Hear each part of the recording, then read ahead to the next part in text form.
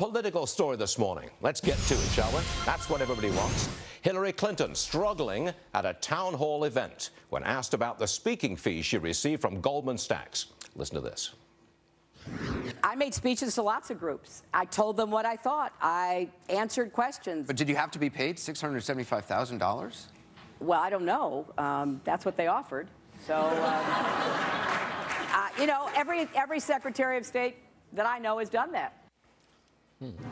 I wasn't committed to running. I didn't know whether I would or not. You didn't think you were going to run for president again? I didn't. You know, when I was Secretary of State, several times I said, you know, I think I'm done. And, you know, so many people came to me, started talking to me, the circumstances, the concerns I had about the Republicans taking back the White House. I don't mean to be sarcastic, but what? She didn't know whether she was running or not when she stopped being Secretary of State a couple of years ago? Joining us now, Clinton fundraiser Harley Lippman, who always appears with a smile on his face. Harley, welcome to the program. Thank you. I'm glad to be here. You contribute money to Hillary Clinton, don't you? I do. You going to give us some more? I will. Why?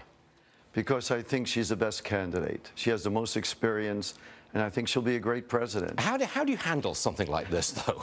Because you know why? She says, oh, I didn't know I was going to run for president when I stopped being Secretary of State. She just said it last night. Do you believe this? Do you believe it, Harley? You know her. Do you believe that she didn't know whether she was running or not when she stopped being Secretary of State? I think she's dealing with a huge liberal onslaught, and she should not apologize for taking money from business. Businesses create jobs. Banking is a big part of the New York economy. She was a U.S. Senator here from New York. I think it's all fine. I think she's a little bit too defensive on it. What you're talking about is just the taking money from Wall Street and a super PAC with $15 million in it from Wall Street. That's what you're talking about. That's not a problem, I take it, right? All candidates take money from people as long as it's done legally. Bernie Sanders? Bernie Sanders doesn't take money from Wall Street. Donald Trump? That's his choice. Well, Donald Trump is a billionaire, as you know, Bloomberg? So he doesn't have to. Look, Harley, you're in trouble, and you know it. Your candidate's flawed, and you're still going to give us some more money? I don't think so. I think the bar was set too high. For example, in Iowa, it's an extremely liberal state. It's an anomaly. This doesn't represent the other states. It's basically all white. You don't have minorities. And she still won. Obama beat her there in 2008 handily. So I think she's doing better than people think. Barely. The bar was unrealistically set too high. Okay.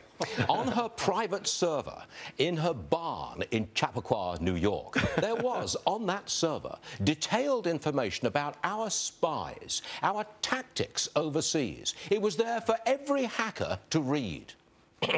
She may be indicted for this. Will you still give her some more money when she's indicted? Well, the U.S. government doesn't protect anyone from being hacked by foreign nations, given how much it's done. So I don't think it's done that much more protection, even if it's on her own personal server. But what I will say is, we don't know what the facts are. Yes, there's a lot of discussion about what's classified information and what's not. We do. The State Department even said themselves that what they sent her was not classified. Subsequently, later, it was deemed classified. Fact number one.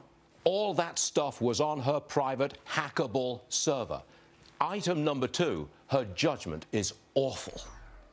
Well, 10 seconds. I've got to she go made a mistake on that. I think she made a mistake, and she's learned from it, and I think she'll never do that again. He starts with a smile, he ends with a smile. Not bad at all, young man. Thank you very much indeed.